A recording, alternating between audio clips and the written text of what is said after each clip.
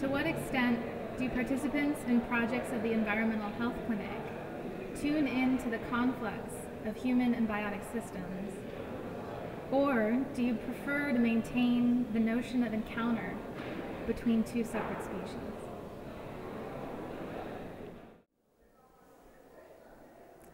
It's a very interesting and important question.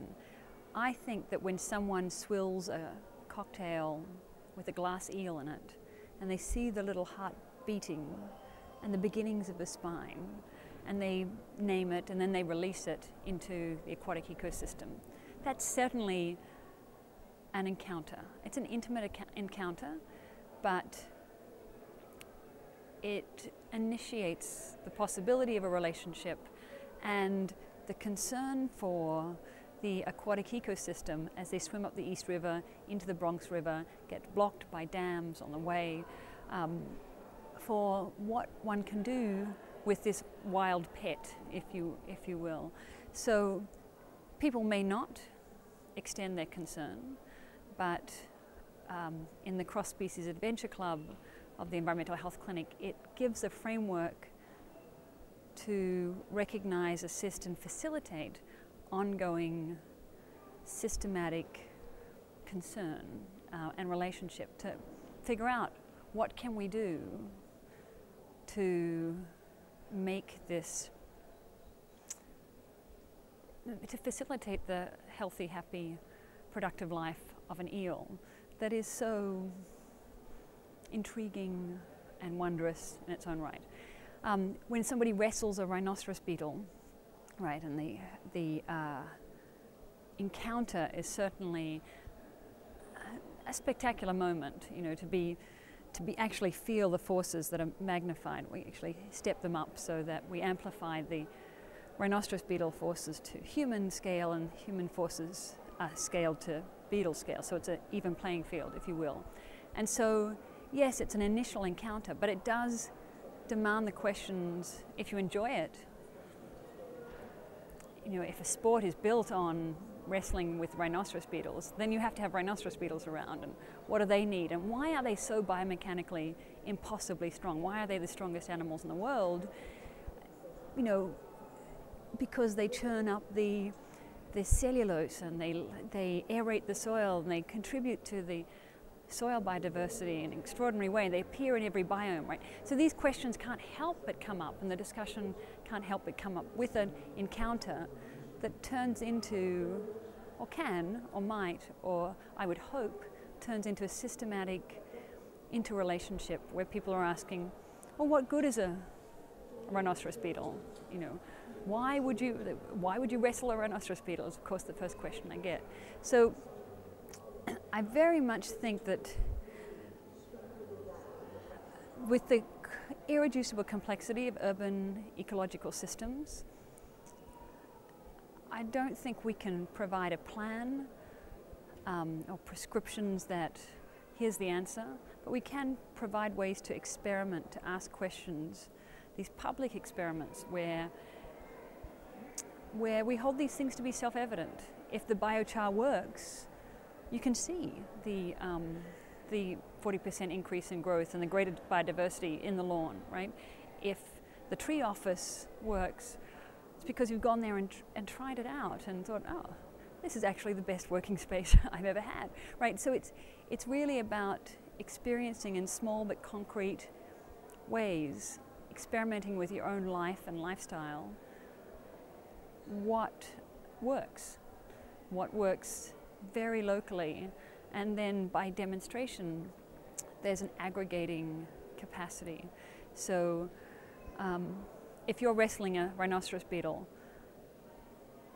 someone else who will want to do it. If you're flying on a zip line across wetlands with 16-foot wings, it's not that you're teaching people about the value of wetlands and distributed wetlands in an urban ecosystem for saving or providing habitat for frogs and salamanders.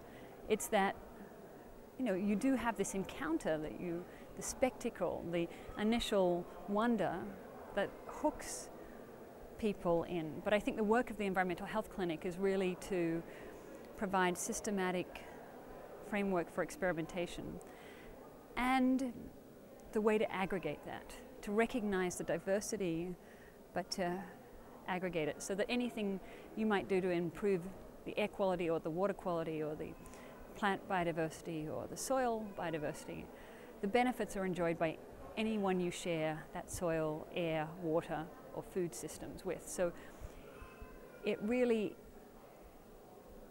asks participants to experiment with their own lives as art, for everyone to be an artist, for everyone to experiment with, does this work for me in my context, in my self-interest?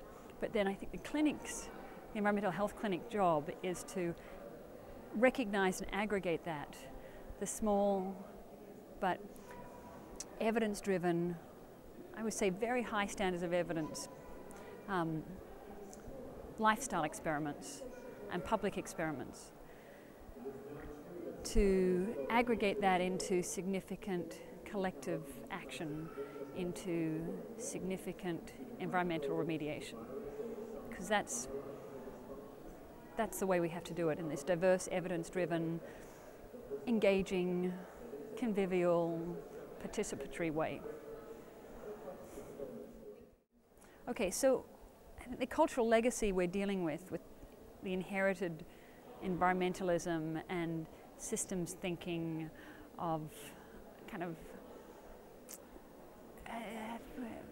Buckminster Fuller, kind of Californian popularized idea that we can understand and control, and systems thinking suggests systematic address. And I think there's an easy way in which systems thinking deludes us that we understand these systems that are irreducibly complex and have surprising and often unknowable consequences. So it's a legacy that we can use, but I think reinvent this socio-ecological systems design where we set up, we take responsibility for what we design, so we can set up feedback loops. So in the case of the amphibious architecture array, where the fish learn that when the lights go on, food is likely to appear. People learn that when the lights go on, fish are likely to be there. And you set up a loop that can really aggregate into significant remediation. However, you are still responsible for what is being fed, what are the consequences, how the nutrients are being transported. To the extent that you can understand and trace it, you are accountable to it. And so that puts me in the position where, although I know that this is irreducibly complex, that could lead to a paralysis or crisis of agency of we can't do anything because the idea of the inherited legacy of environmentalism is that do not touch, leave no trace. Everything you do is bad, right? And I would argue that we can do something, we can make it good, and the only way we'll figure that out is to poke these complex systems in ways that we earnestly think will work, and then learn from that. Not knowing that we have the answers, but having sufficient confidence in the experiment that it will produce a desirable outcome that is willing to self-correct. So I think there's things to take from systems thinking that can produce a socio-ecological systems design where credit is widely shared and blame is tightly focused. So, okay.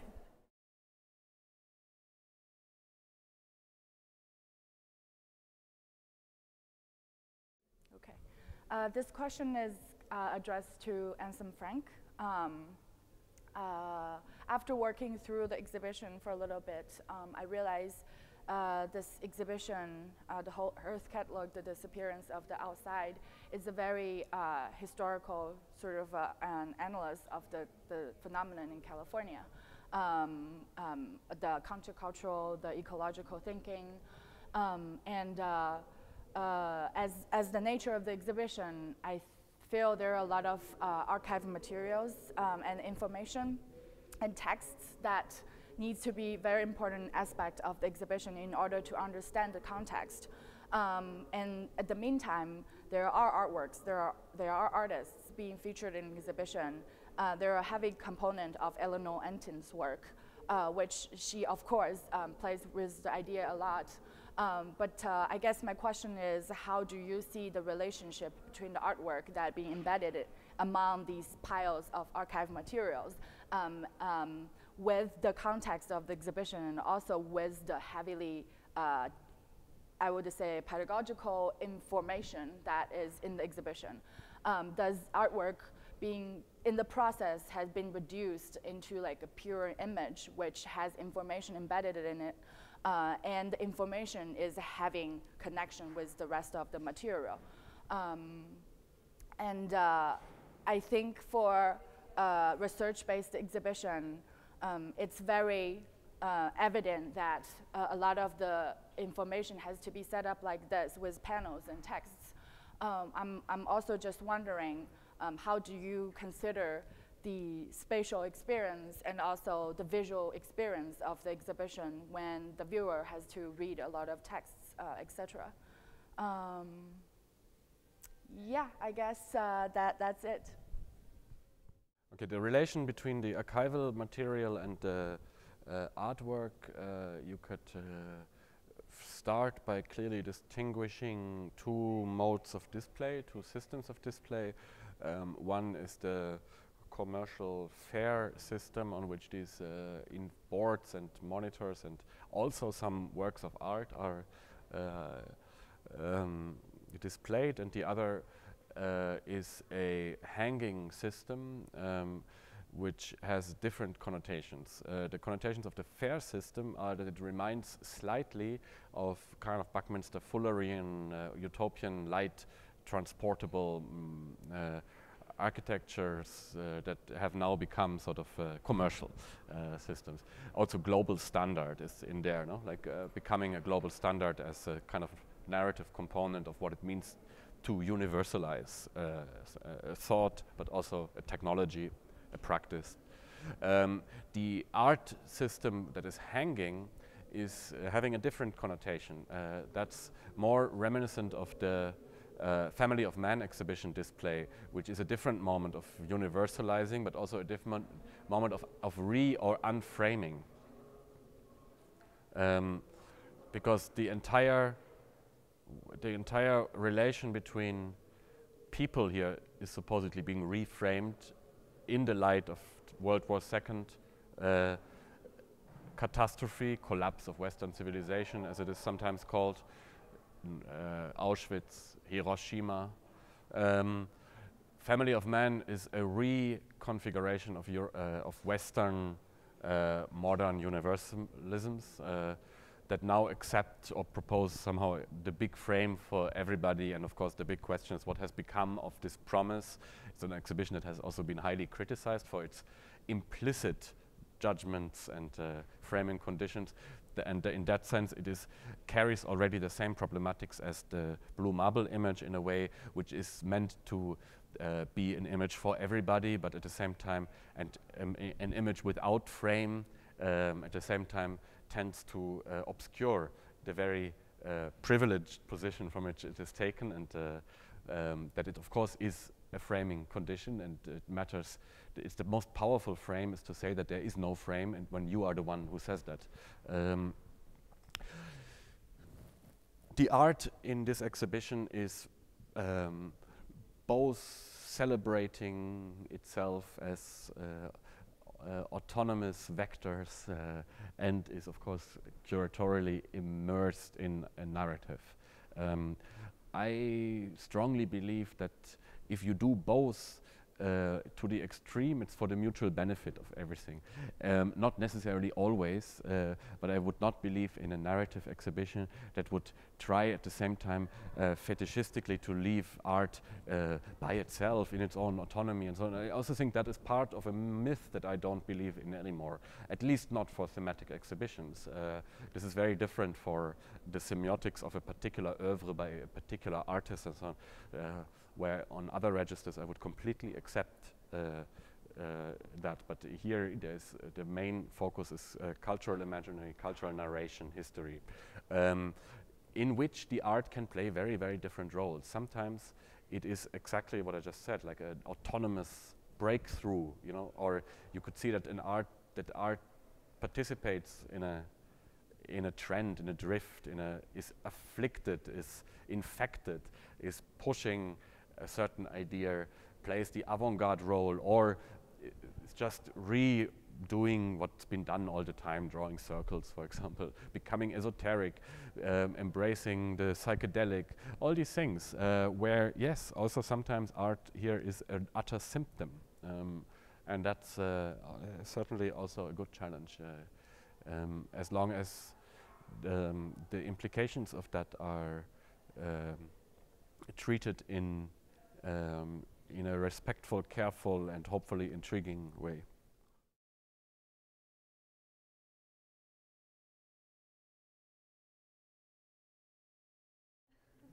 Okay.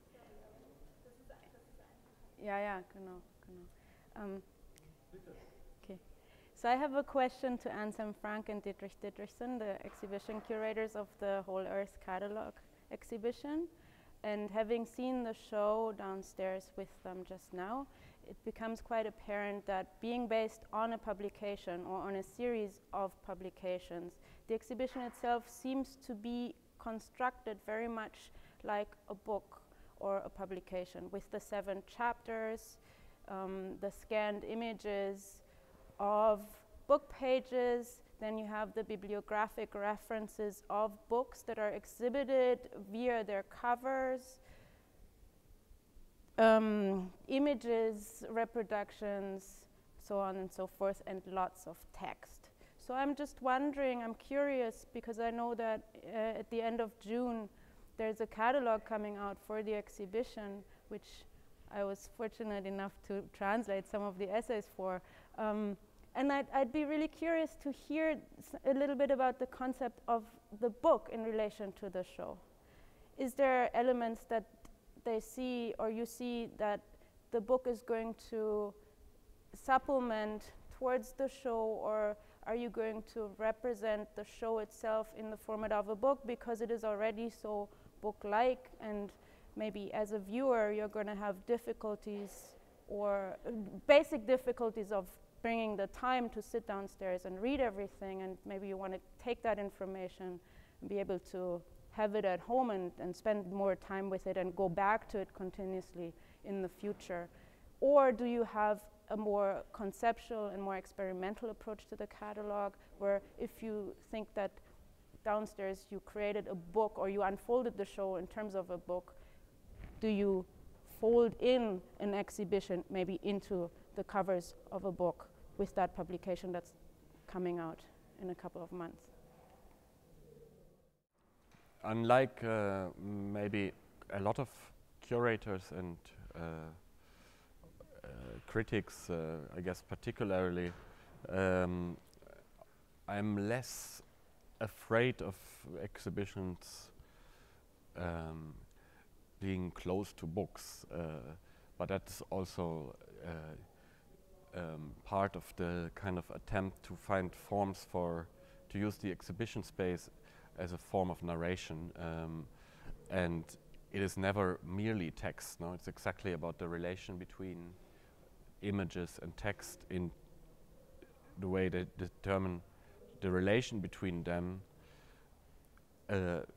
defines a certain historical life of both images and of ideas. So when you see book covers or books with their cover displayed as objects, then of course this is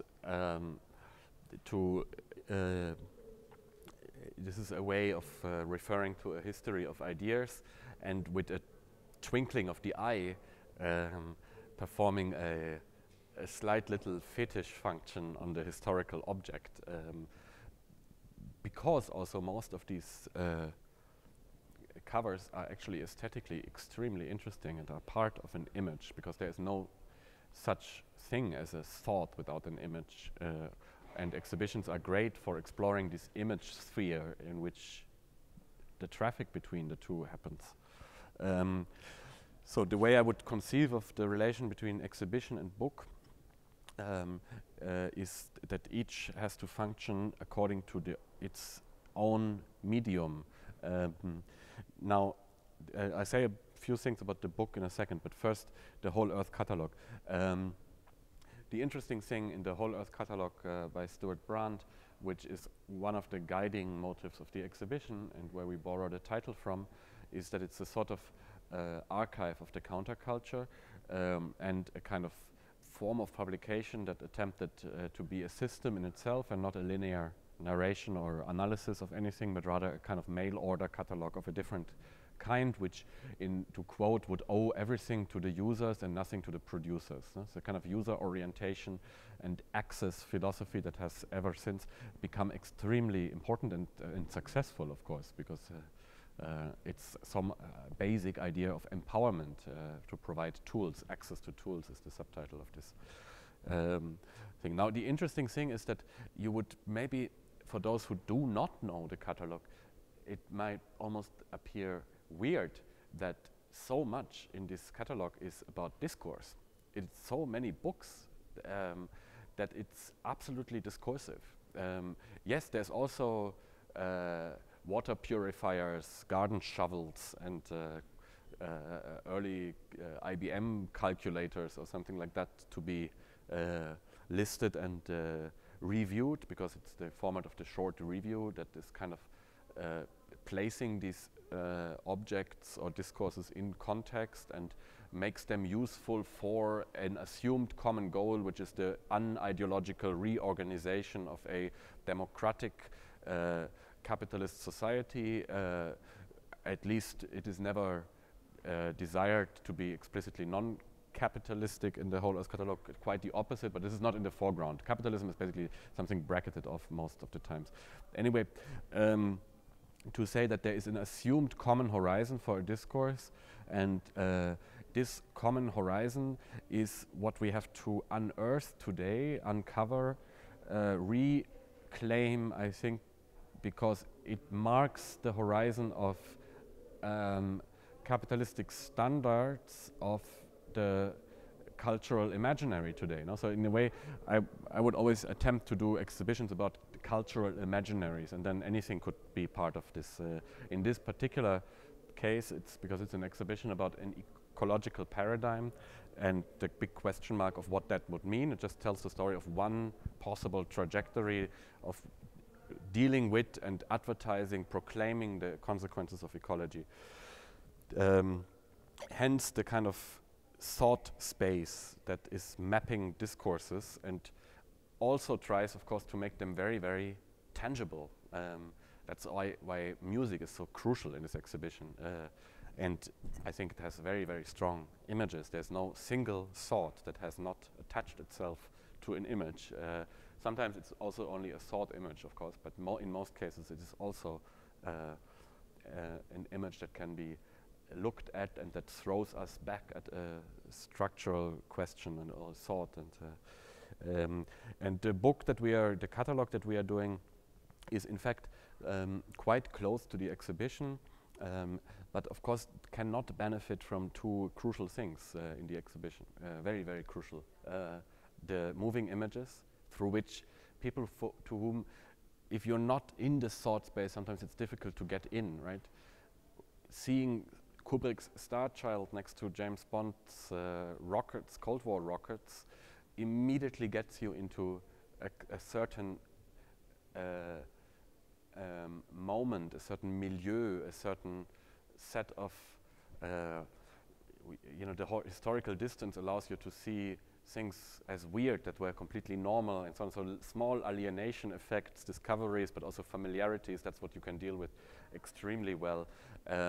Also, California, crucially, is a kind of historical topos in which the image economy or the image sphere is being employed in new ways through, of course, Hollywood, and then later the entire kind of Californian lifestyle image industries, which binds together affect, design, and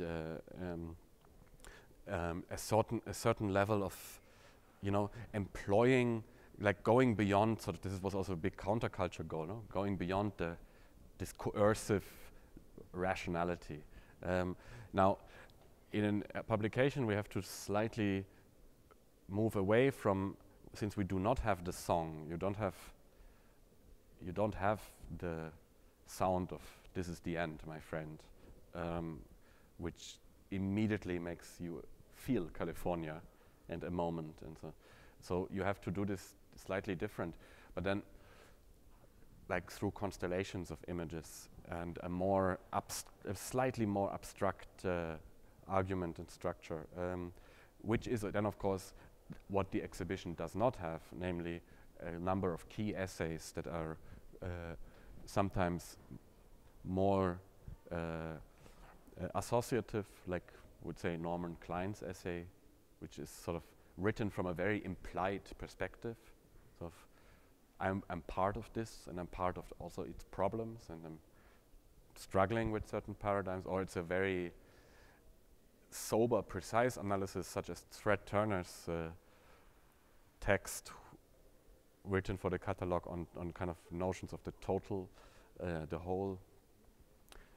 Fred Turner, who's a historian of the cyberculture and has written a book called From Counterculture to Cyberculture, which was also one of the sources for some of the more novel connections that are not yet completely well known.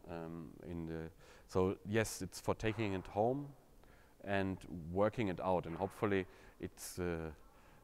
hopefully the book is then the opposite of the exhibition, at least in one simple sense, namely that in the exhibition you have to be enchanting and seductive, because otherwise it would not work as an exhibition. And this in the book has to be turned into a more analytic principle that would hopefully be also at points challenging and even obscure, so that it actually is something that has riddles, that needs to be solved, that one returns to. No? Books need to have a secret, because else you don't take them out of the shelf again.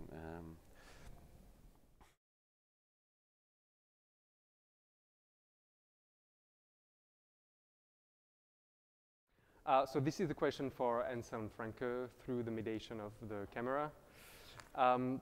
So the exhibition The War Earth is about a time where, while technology was supposed to close the circle between man and nature, the image of the Earth rise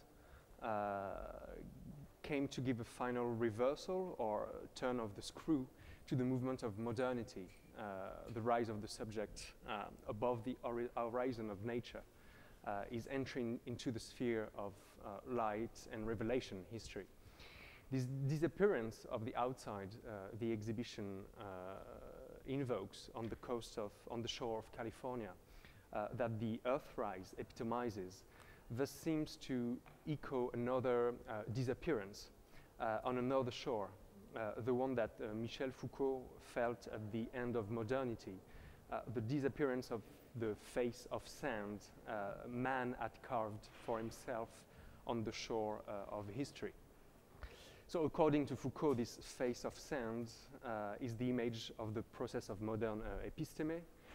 That is the instrument by which the inside, the production of the subject, is actually what we could understand as a morphological process of the outside, making of the subject something like a wrinkle, a fold, or a pocket reversal, a local pocket reversal of the outside.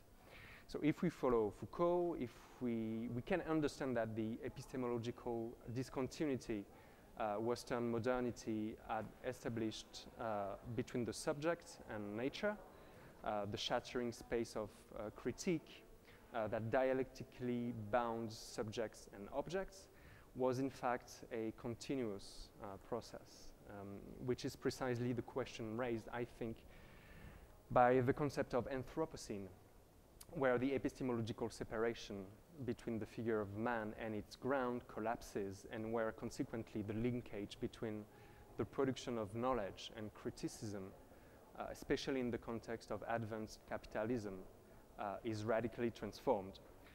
So your text in the catalogue seems to end on this precise question of critique, that indeed cannot bear the modern dialectics of inclusion and exclusion that kept it running. You even call for a vertical move back to the background of planet Earth. Since I think this is exactly the point of the thought of the Anthropocene, I'd like to ask if you could be a little more specific on this question of the possibility to be critical today, especially when we think with art. So my question is the following. From your point of view, in a context where no one can say no to ecology, would you agree to say that the main critical matter at hand for art is not an exploration or implementation of ecological modes of relationality, but rather a navigation in the main space the Anthropocene opens, that is to say, the remains of the epistemological separation modernity handed down to us? Okay, I think this is a very good question indeed. And it is one that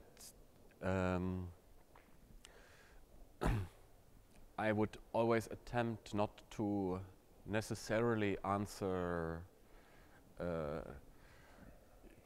theoretical, but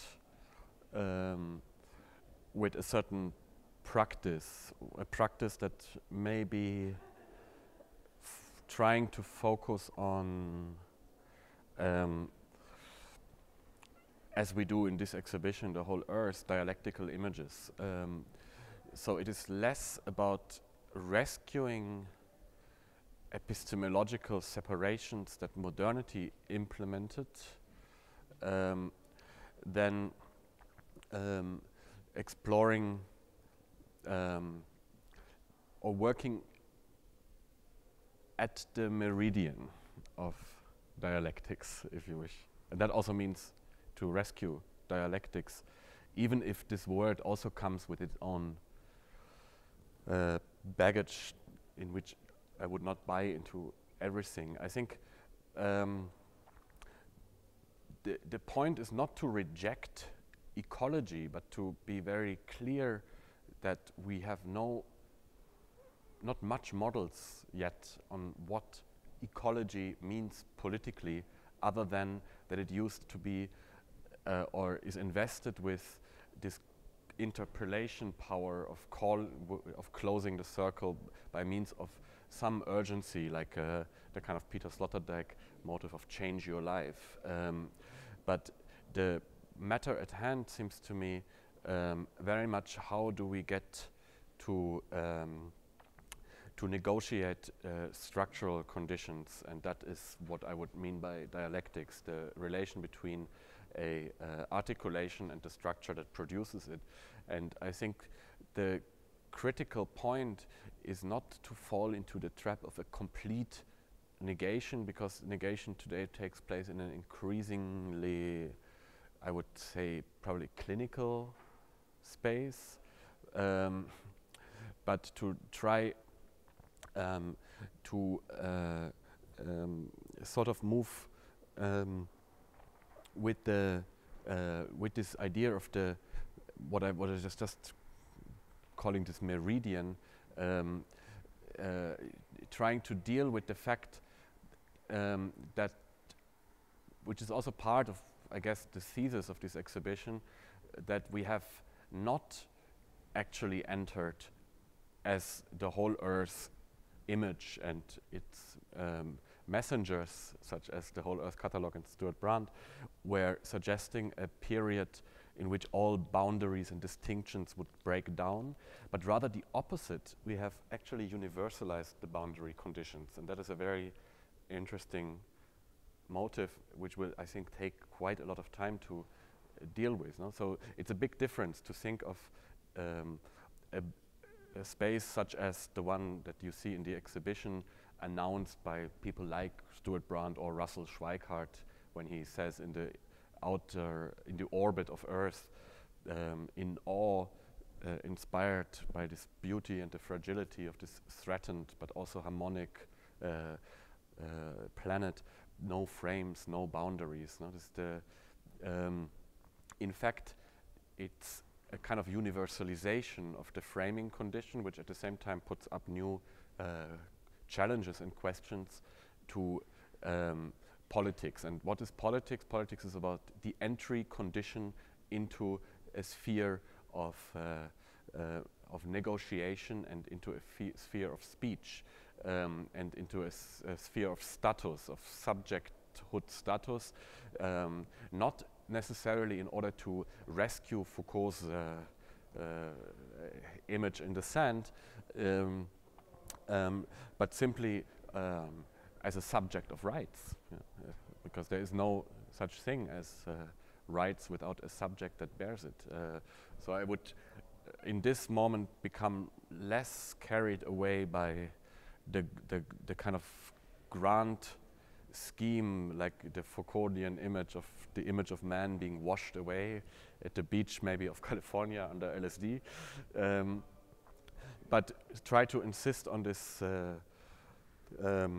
that the universalization of boundary conditions, and that they're working at both macro and micro levels, which we have to break open. And the only way, since at least in a kind of curatorial fiction, which is useful to some degree, the only way to do so is to imagine that the modern era of time has also reversed with the turning around of the camera, and this meridian, meaning the dialectical optics, that is a kind of Benjaminian concept, that allows you to see the very making of these boundaries as systemic conditions that they have become today, kind of the calculuses and milieu modeling that happens everywhere, that has to be unearthed, if you wish, by historical narratives, kind of archaeology narratives, such as the one of the shores of California in the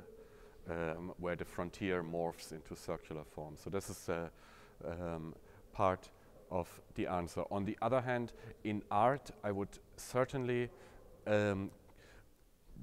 try to do a double move. On the one hand,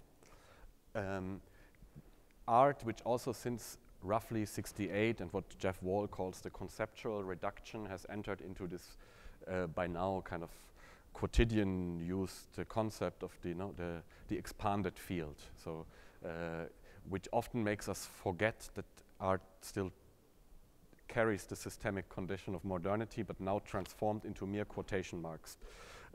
So it's no longer necessarily bound to a clear institutional demarcation with an inside and an outside. It could also be everywhere, and but it's always with a quotation mark. So because if the quotation mark, for example, is not present, a calligraphy piece would be craft, while if it's quoted, it could enter a contemporary art biennale. These are the kind of systemic continuities that are absolutely crucial to understand and see them in their historical continuity, which leads in my curatorial tendencies, yes, to a certain embrace of modernist concepts of the institution, simply because I think that these are the systemic conditions under which art takes place now, meaning I would not necessarily embrace or do projects which further claim to expand and transgress, but I would rather try to use, yes, the exhibition and the institution as purifying machines in which it could, the only really amazing thing we can still do with these quotation marks and the institutional frames is to actually overdetermine signifiers, to enter a semiotic field where the smallest little detail is matters and forces you ideally in some way or another connected with an entire set of aesthetic experiences, which is part aesthetic experience is absolute part of boundary conditions, because it's exactly about the nexus of making and being made, and the entire affliction and affection of a body, just as much as it is about ideas and ideologies. So I would embrace a certain purifying quality, which one could say is in continuity. I think that the key questions also in other fields, in parts of the sciences, is not to completely give up on purification models and resolve everything in not further qualified relationality, sure. So the question is just, at what moment does it politically do to what effects do we use certain tendencies, such as, is it at the given moment where basically we enter a field that is not defined by very restrictive distinctions, but rather by things like systemic privilege.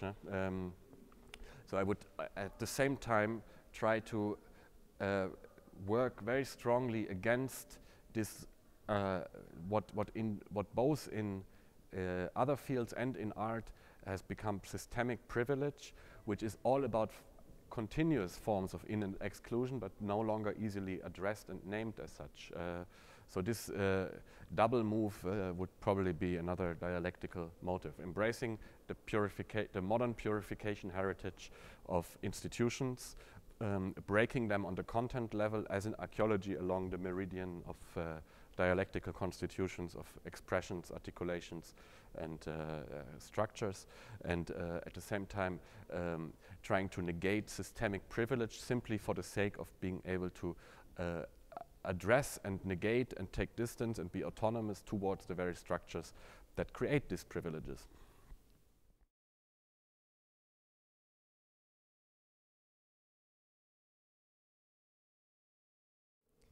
My question is addressed to Birgit Ahrens, Curator of Contemporary Art at the Natural History Museum in London.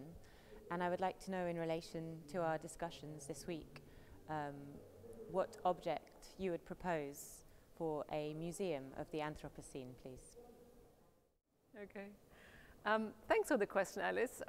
Museum of the Anthropocene. I would propose an object from, or if I could be greedy, I would propose 2 objects. I must put, because there's so many things that one could look at. I think it's quite a lot we can physically transport into a museum like that. I think it'd be quite a vast collection, really. But just to give one example, there's an object at the Natural History Museum, and it's called the Calendar Rock. It's in a collection which is actually accessible. You can look at it, you can touch it, and quite a large piece like this. And it's black and white. Very simple, and it's called calendar because it shows us in the striations of the rocks, which have been compressed over thousands of years, that we have got these striations naturally occurring. But then, from the 18th, 19th century onwards, we can see that how we affect the planet, and these. And there were very fine striations, very fine black and white, sort of a bit denser for about this sort of size. And then we have got a fatter stripe, which is white, and it indicates the week. The rock comes from a coal mining area, and it shows the layers of coal mining dust that settled over this rock and was then compressed later on. So we have got Monday, Tuesday, Wednesday, Thursday, Friday work in the coal mine, Saturday, Sunday. There's no work going on, and so we've got a wider white stripe, and then this carries on as of an area like this, which in a rock which is of this size, and it indicates labor. It indicates how we're mining the earth, the elements we need for our energy-hungry society, coal, but also it shows us very directly how we've been over the past 2 centuries overlaying the earth with the degrees of pollution which are inscribed in the geological record. So I think a really beautiful object. If I may add another one, because I really like to bring, also the culture of making. And so I've only seen this object in reproduction, but it's in the World Cultures Museum in Liverpool, and is a rice bowl from Japan, from Hiroshima. And when the atomic bomb was dropped onto Hiroshima in August 1945, there's been this massive man-made event, something that couldn't have happened without the engineering of humans. This moment of the atomic bomb explosion caused this rice bowl to fall onto the ground, and the ground was made of soil in this particular case, and under this instant heat, the rice bowl fused with the soil, because the soil spontaneously under heat transformed into glass, and so the glass and the ceramic of the rice bowl are forever fused together, and that would be the other object that I would put in, and that would be the beginning of an Anthropocene museum project, I think.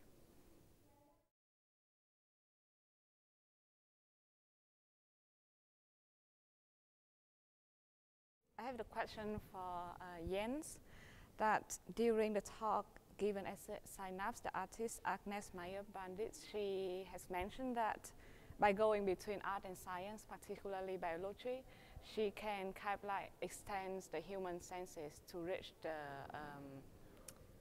the remote reality. And I think this term of remote reality is quite crucial, that it changing the understanding of aesthetics in terms of practicing and perceiving art, when art becomes like a kind of synchronizing set of biosemiotics. So I'm curious that how can curator, as the exhibition maker, can go beyond the representative quality of the art and the artwork, as you mentioned, the kind of like metaphysics level of the art and biology. How can they go beyond that representation to convey the full biosemiotics within the artistic context, which is still the aesthetics context? Yeah. The question is, as I understand it, what is a specific possibility of conveying a feeling of this remote reality, while the artistic procedure and process is in fact multi-scaled. It involves, in Agnes Meyer-Bandit's works, the work with the real geese, raising them, imprinting them, carrying out actions, teaching them, building sub-chapters and linking them in a kind of meta-narrative network. And of course, on the first side, this of course deals and implies living organisms for which the artist has to take over responsibility. There is a lifelong commitment to these geese because they can outlive the artist. So it's really a project that, in the terms of scale, in terms of geographical, physical, and on temporal scale, is exploding the notion of what we consider usually as art. That means the condensation, the mesoscopic condensation, as an experiential space that people can encounter in an exhibition, for example. So very often I think that in biotechnological artworks, which very often are small, the very affect, the presence affect that one can feel as a human observer, observing another living system, in fact goes back to a very crucial relationship that Umberto Maturana and Francisco Varela has described as the situation of a second order observation. That means I am a human being, and as a human being I'm looking at the living system, and this living system is very similar to me as an observer, who I am also a living system. So one living system is looking at another one, and therefore I can experience what I call a co-corporal presence, a co-corporal relationship.